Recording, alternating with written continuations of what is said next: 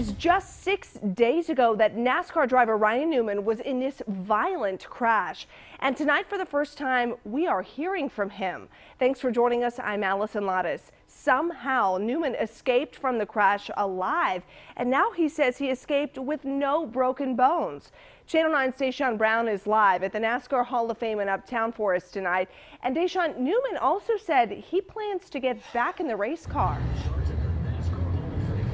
He did, Allison. The team president said he actually spoke to Ryan Newman one more time before reading off his statement. He said that Ryan wanted to make something very clear. His goals for this season have not changed. He is also very much still trying to win a Cup championship this year. Now, all of this, of course, came from that statement today read by team president Steve Newmark, and it said that Newman did not suffer any organ damage or broken bones. He also suffered a head injury last week, which he is being treated for.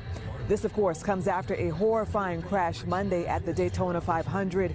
Newman also took the time today to thank the medical staff that treated him, the racing community, and, of course, his race team.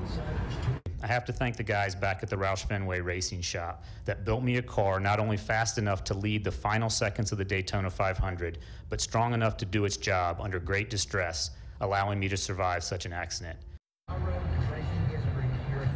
And Newmark said there is not a timeline yet on when Ryan Newman will return to the game, but when he is ready, that number 6 car will be waiting on him. Allison. Wow, you can tell it's not just a job, it's truly a lifelong passion for him. Thanks, Deshaun.